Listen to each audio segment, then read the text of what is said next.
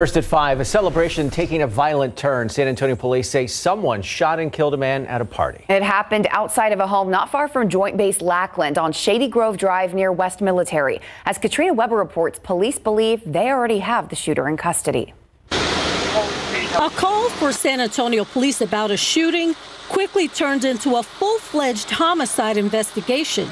When they arrived around midnight, they realized the man who had been shot, 41-year-old Mauricio Puente, had died from his wounds. They also found a 23-year-old man identified as the suspect still at the home in the 7100 block of Shady Grove.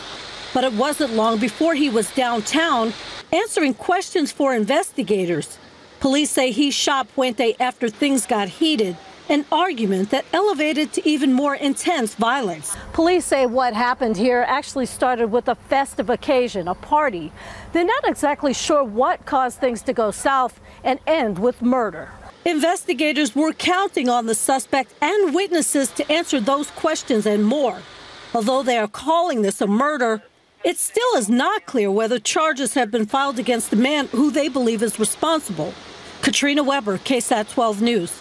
Keep up to date with all of San Antonio's top news, weather, and so much more by clicking the like and subscribe buttons below. And once again, thanks for watching KSAT.